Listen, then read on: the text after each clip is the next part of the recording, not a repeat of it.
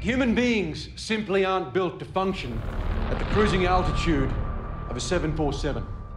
A lot of people ask why we would go and do this sort of thing, why we would risk our lives. Our bodies will be literally dying. Everest is another beast altogether. Often it's not about getting to the top. Everest presents this idea of conquering something or facing something, maybe their fears. There is also an element in our lives of, well, why would you not try and do as much as you could with your life? Why would you not try and achieve as much as you can? I gotta ask the question, you know I do.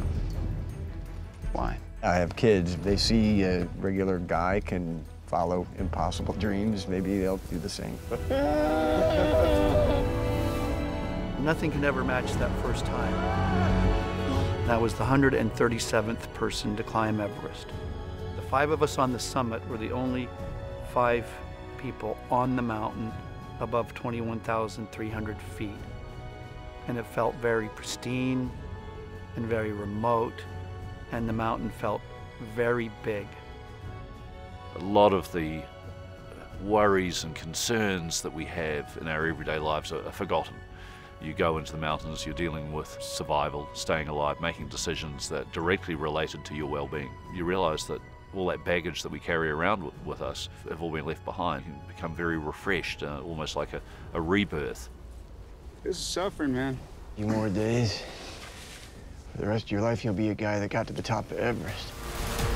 Go up there with great intentions, maybe there's a little hubris, maybe there's a little escapism, and you deal with something that's so much grander than anything you could ever comprehend, and yet you don't really know that until it consumes you.